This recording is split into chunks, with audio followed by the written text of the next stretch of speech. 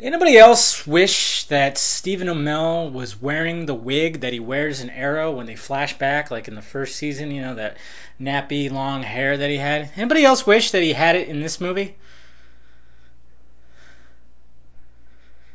Yeah.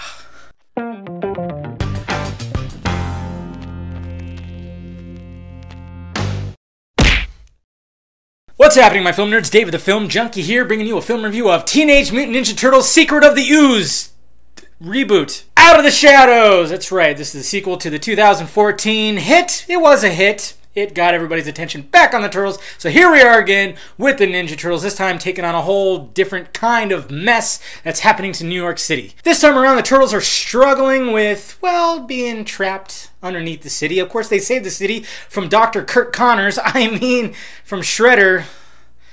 That was Amazing Spider-Man. But they can't let it be known, so Will Arnett's character, who is now named the Falcon, is known for saving the city from Shredder for some reason. But this time around, Shredder is back, this time not playing like an old, broken down Shredder in a fucking Transformer costume. Now this time he's younger, he's got some scrapes on, he gets out, and of course he's got Bebop and Rocksteady. He gets that one guy Baxter, I forgot his name, Professor Baxter, whatever his name is, Tyler Perry. They turn Bebop and Rocksteady into, of course, a hog and a rhino, and it's nice to see those familiar faces, but there's also another familiar face in this movie which got a lot of people jazzed up. Krang! And Krang is, of course, from a whole other different reality, a different dimension. He wants to come through, take over the city, take over the world with the Technodrome, which is also a great little fan nod, which we're like, oh my god, it's there. The Turtles must put away their differences, come together, and save New York once again. So what did I think of Teenage Mutant Ninja Turtles Out of the Shadows?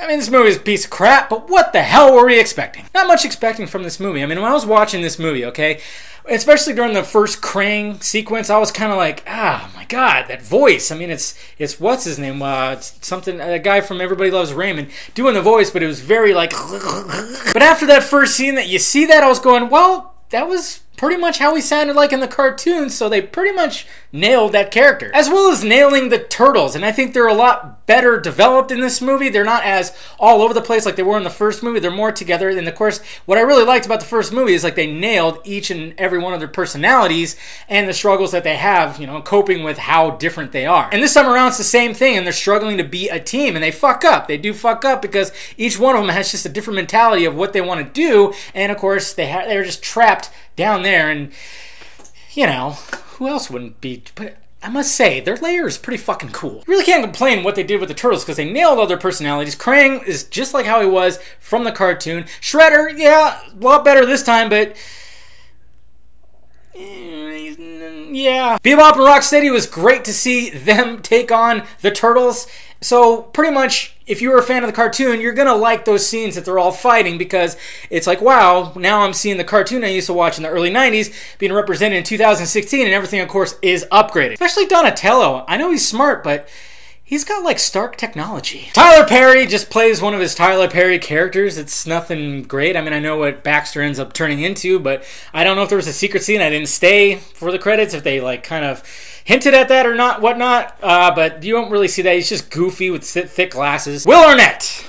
I hated his character in the first movie, hated his character again in this movie. What a waste of a comedic talent. I mean, he is strictly doing this for the paycheck. He has nothing funny to say. It is completely phoned in. It's annoying. Why did they bring him back? I mean, they had it where he was the hero of New York City. He took on Shredder.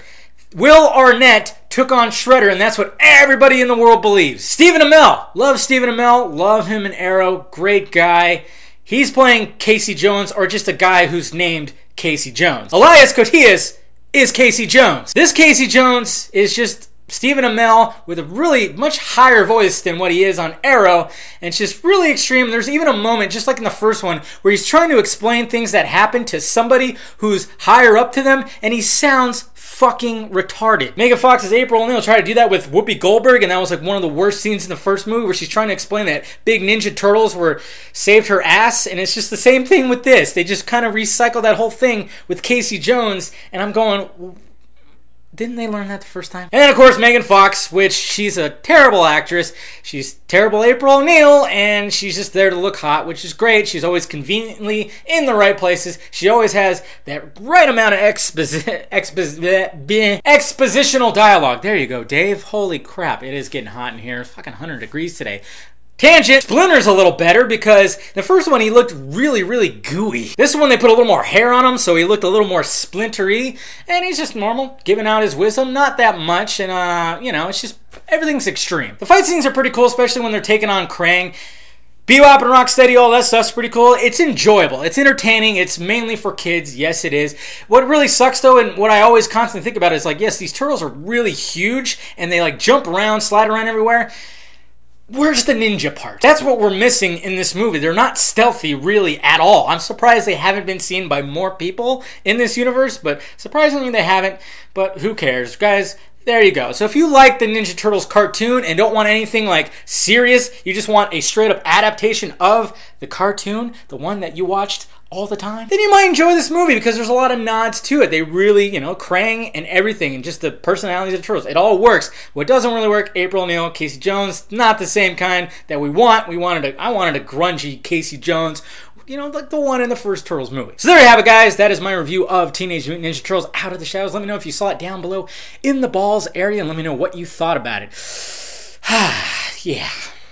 Heroes in a Half show. I mean, they're just... Yeah, I know they wanted to make them different, but now that I think about it, I didn't have really a problem with their look, but I'm just thinking they can't really be too stealthy when they're that huge.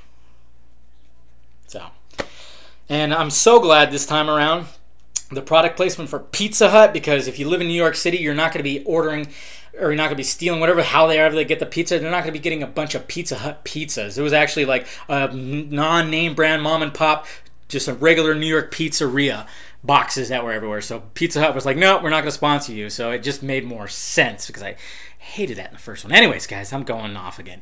Talk to you later. And thank you for watching, you beautiful people. You go ahead and hit that like, thumbs up button if you'd be so kind. Subscribe to my channel if you haven't already. Subscribe to my other channel too.